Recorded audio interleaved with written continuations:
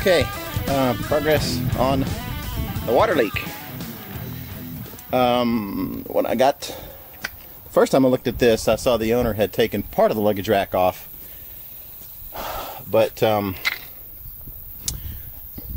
wanted to eliminate that as the water leak. Remember, they had a leak coming, which is why I had to pull the carpet and the interior out of it, and got it all out up to that pillar right there. The water leak was actually dripping like 6 or 8 inches up from the back of this rear pillar here.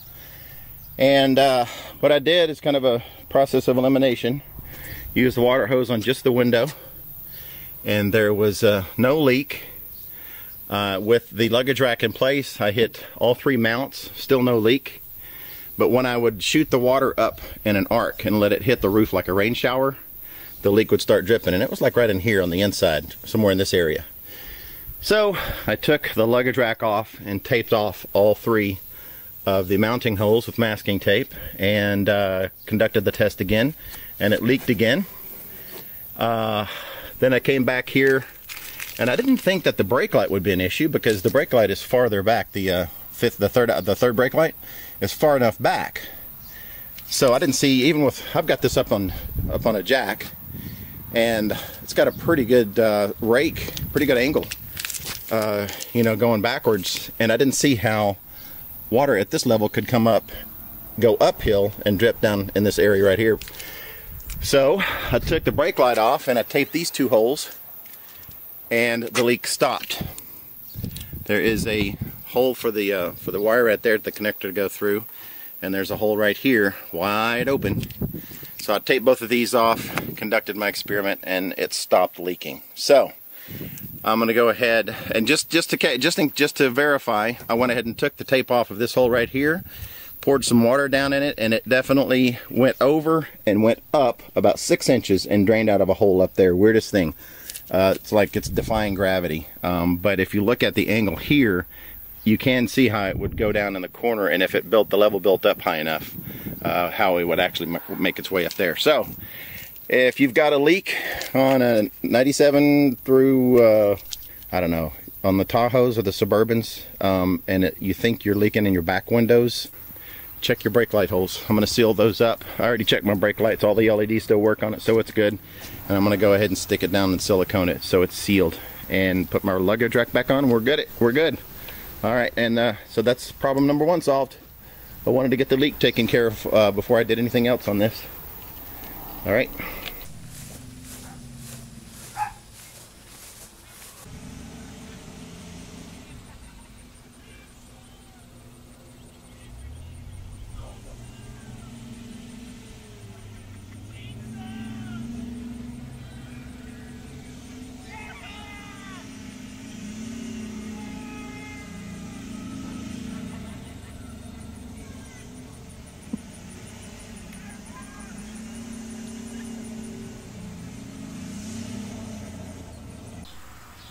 Alright, back on the Tahoe. I think I mentioned on some of the previous videos that I was having trouble with one of the cylinders dropping, and took the spider injector, or the fuel injection assembly, the central port injector apart, and I was having trouble with cylinder 7. The reason I know I was having trouble with cylinder 7, or number 7, is because I have an infrared, and I could start it up and shoot the infrared at the exhaust manifolds, and I was running around, and once it warmed up and sitting here with a little bit of open throttle on it, I was hitting around 360 to 380 on each one of these intake exhaust ports, except for the one in the back, number 7. I was running about 180, 190. I was running to a good 200 degrees cooler than the rest of them. And I switched spark plug wires, and even made sure that I had ignition on number 7 by pulling the spark plug out. And I was pulling the wire off the plug and letting it ground against the manifold, and it was still it was showing that we had good ignition. So I went ahead and pulled it all apart, and instead of spending $300 on a new injector assembly, I'm going to go ahead and replace the single. I got this online on eBay. for 30 bucks, shipped to my door. And I'm going to go ahead and replace number 7 and start it up and see if the mist goes away. What I didn't want to do is spend a ton of money on this. You know, go ahead and buy a $300 and something injector and find out, or however much they are, to buy a full assembly and find out there's still another issue with it. I never did a compression check on it. I should have. I probably could now, but I've already got it apart. This was 30 bucks. The gasket set was 20. So if it works, then great, up and running. If not, then I'll back up a couple of yards and punt. But I'll get this in and start it up and let you hear it when it runs and see if it straightens out the miss. Alright, let's have some fun. Okay, got the on the back side of this injector assembly there is a couple of nuts and a little plate that holds the injectors in the block. And on the side of the block, I don't know if you can see it or not, but they are numbered right there, and I pulled number 7 out. Just a matter of putting some needle nose pliers on the little port here. This hose pops off. Once you get that hose off, you can grab hold of the port and slide it out of the hole.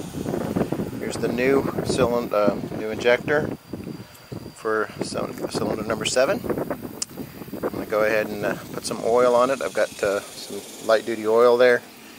I put it on the oil rings, slide it into place, reinstall the bracket, the 2 nuts, and then set this back in. We'll see what happens. Alright, well, it's the next day, and I didn't record last night. Oh, there we go. Didn't record last night because by the time I got done it was dark. I wouldn't have been able to see anything anyway. But I got the new, I guess they call them poppets. I don't know. I've heard people call them poppets before. But I got the new injector installed for cylinder number 7. And it wasn't too bad overall. It was about a 2.5 hour, 3 hour job. Easy part, as always, as usual, is taking it apart, and then going back together is a little more trouble. Just remember, you know, where you get your bolts, where your bolts come from, because you're going to be going back with mounting brackets and nuts like that. Let's see. All right, let me fire it up right quick. I know it runs well because I already started it up last night. But no more miss.